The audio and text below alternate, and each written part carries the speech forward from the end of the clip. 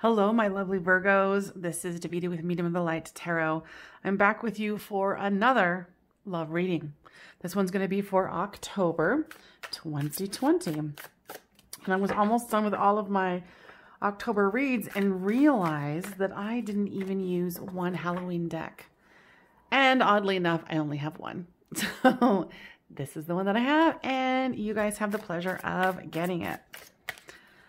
So I put forth the intention that this is going to be the highest and best reading for healing, holding, and loving for all who see this. And so it is. First card out is the Devil. And I think this is a good card. Like, hey, you want money? Do you want some ice cream? They're like, not really, sir. Even the kitties are like, oops. Don't take it. Don't do it. We're warning you. What? She's going to end up a large gal and he's going to end up super rich with nothing else happening in his life. Anyway, wow.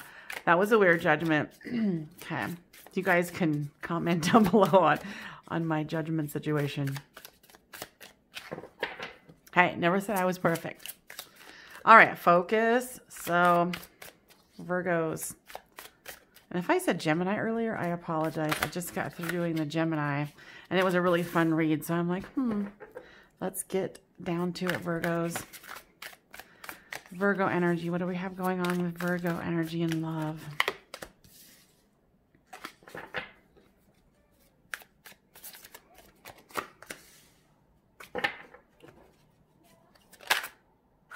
One of them flipped. Where'd you go? I saw you. All right. The Moon card.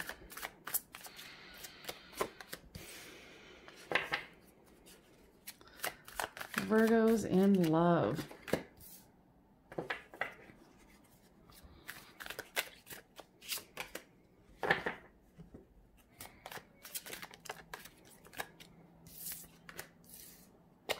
Spirit's definitely calling me to this one here.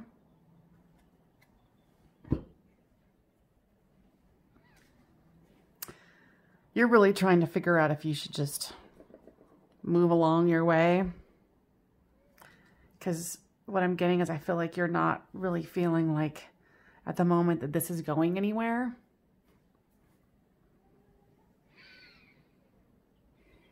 You know, you feel like you've been tempted. You feel like the wheel of fate has gone against you because it's in the reverse. They're feeling like, you know, here was the Four of Wands here. They also feel like this has gone awry.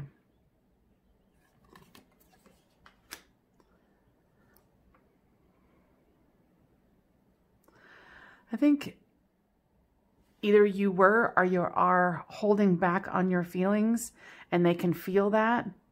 And so what I'm intuitively getting, it's not being indicated here yet on the cards, but they're starting to wonder if you're with someone else. You know, like with this Devil card here. If I can grab it.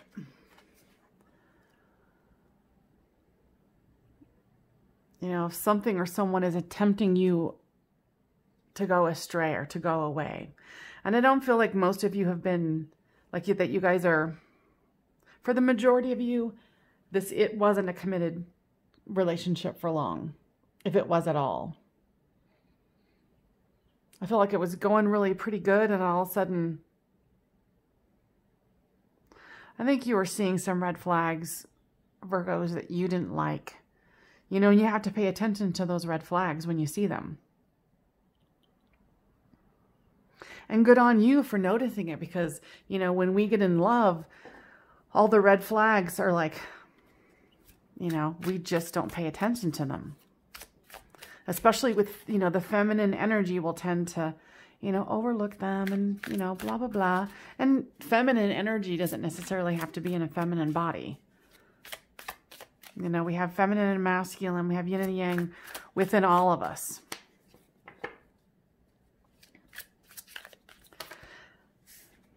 They're not ready to let this go.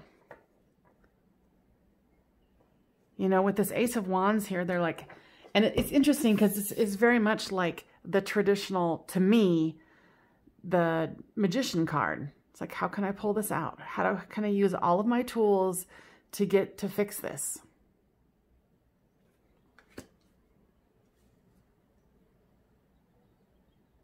You know, they might be meditating, asking the universe, asking their friends. You know, and with this Two of Swords here in reverse, it's like both of you are shooting in the dark right now. Like I said, you've seen some red flags where you're like, I don't know if I want to go down this path with them. And they're like, oh my God, maybe I didn't make the best impression and maybe I shouldn't have said this or that. But I mean, if that's who they really are, that's who they really are. I mean, with the Seven of Swords here, or Seven of Cups, Seven of Swords, it's like they know you have a choice to make. They don't want you to make the choice that is not them. And it's interesting because what I'm hearing here is with this person behind here, behind the counter, they really think there's another person. That's their fear. Excuse me. Sorry about that.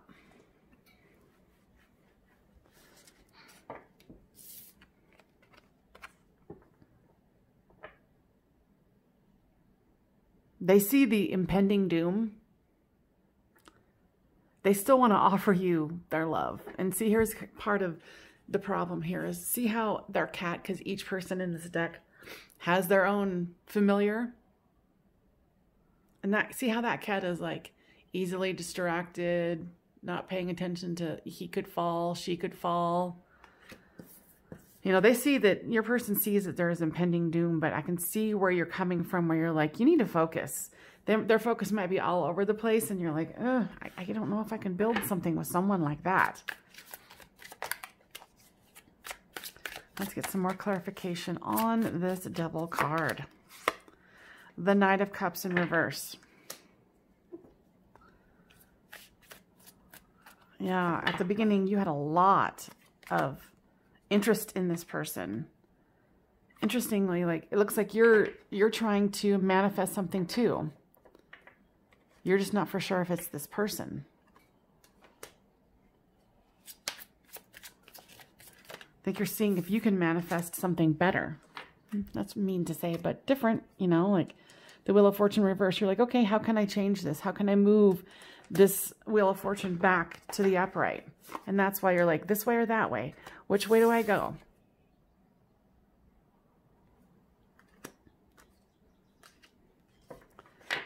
Yeah, you're coming at this at a balanced way. You're pained, but you're staying in your power.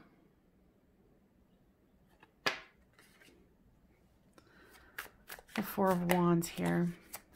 Give me more information. Yeah, this is how they see you. Someone who's got it all together. You know, they're focused. And, you know, this person might even have like an attention deficit disorder. I feel like they're very, very ungrounded.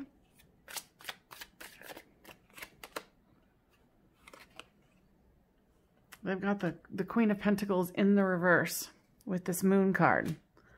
It's like they know that you are a prize to be won.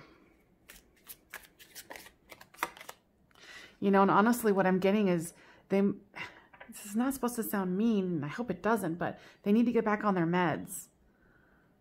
You know, like maybe they got too confident not having their medications, and it makes them ungrounded, unfocused. And you're like, how am I going to build a future with someone who can't focus? You know, and how can you have a conversation with someone who isn't focused? So with this Ace of Wands brings the Ace of Cups in the reverse. Like you're looking at it like, ugh, I don't know how to do this. They're going, how do I do this? I want to manifest this, but I can't. You know, and with even like, see how they're trying to manifest it.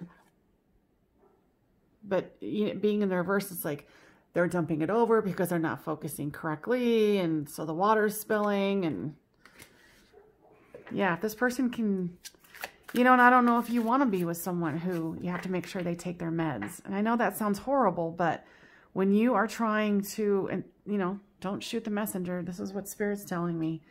Do you want to be with someone who you have to remind them to? It just depends on how much you love them. And like I said, this is like, you guys are like ankle deep in this relationship at the beginning of this relationship. It's not like you're thigh high. You know, you're waiting in the love of this person. It's not like that. So that's why you've got to make this decision. So the Two of Swords. Comes the Six of Swords in the reverse. Like things are not going in their favor. You know, maybe you might try to turn it into just a friend thing.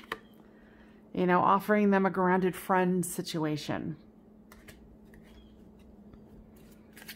You know, continue on, but be friends and then see what happens from there.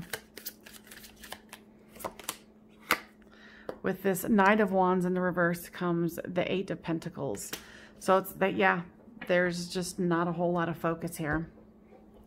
And this is an interesting read because I've never had that come up before.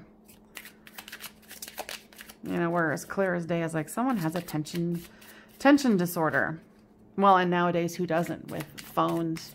The constant need of shifting gears, something else. And I think for you, this was kind of a surprise, and it was kind of a surprise for them. I think maybe at the beginning they were taking their medications and they were very grounded and focused. And then, like I said, they might have gotten too confident and thought, oh, I don't need it anymore. I am somehow cured.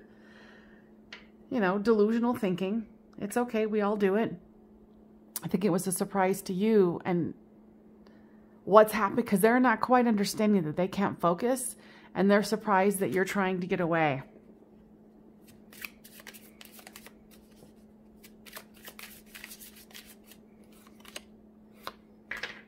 Because they see you as, you know, wedding material. They see you as partnership material. You know, and comment down below how this resonates with you because, you know, if they can get back on track, I don't know, because and it's interesting because all I'm seeing right now is this breaking point where you're like, nope, this way or that way. Which way should I go? Because this isn't working for me. You know, because you're a young, attractive person, and young can be young in spirit too. You know, someone who's sitting in their castle, someone who's got things taken care of. And they know that. But there is the potential of love here. I think you're just concerned, and I get it. I can totally feel the concern and how you've blocked off your heart, where you're like, yeah, I don't know about all this, because I know that there was the Two of Swords here somewhere. I cannot find it, but it is here somewhere. Or that I can just feel that you're blocked off with your heart, because you're like, nah, I ain't doing this, you know, because you're ready for a commitment. You're ready for love. And you know, honestly, I think with the wedding and the love card, there is opportunity here. There is a chance for this.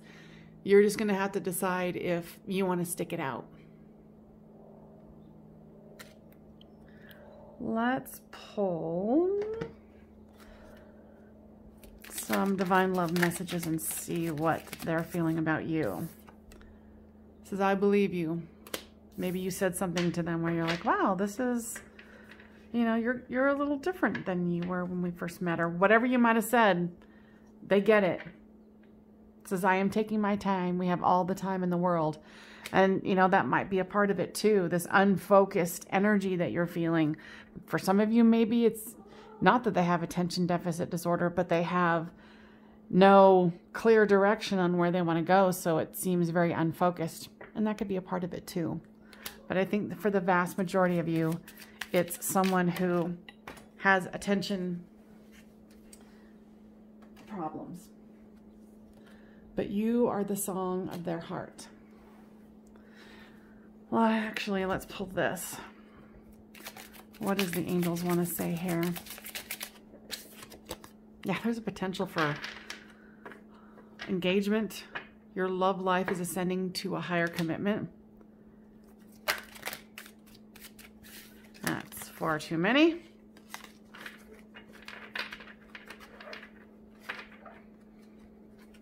Let's see.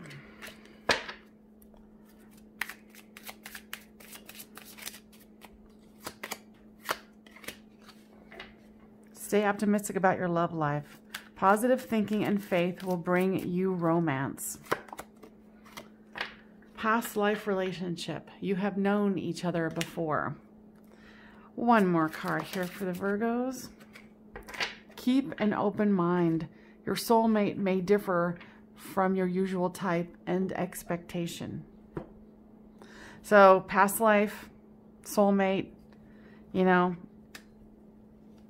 possibly give it a little more time or go along your way, remain friends and see.